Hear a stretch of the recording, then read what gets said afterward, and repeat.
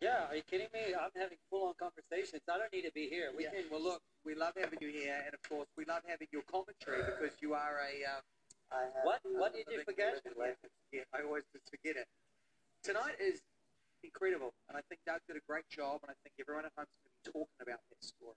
And that's what you said earlier is so true. We get to learn something about them as people, not them as celebrities, because we all know that story. This is a story that kind of hasn't been told, and you have to be quite brave to put it out.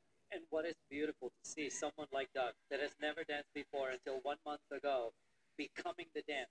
You don't have to be a world champion to become the dance. You have to do it for years. No, you have to understand what the characters of the dance and be willing to give up control and really live the moment. And Doug did that to a T.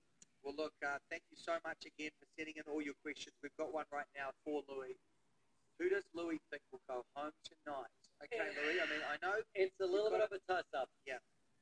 It's a But little early to say, isn't it? But who do you think? I am basing that on last week's video package, Yeah. Misha Barton, because I think people at home, they don't like complainers. They don't like, and Artem didn't really get a chance to really get anything out of her. So I hope this week she makes up for it in the judges' scores. Tell us what you really think.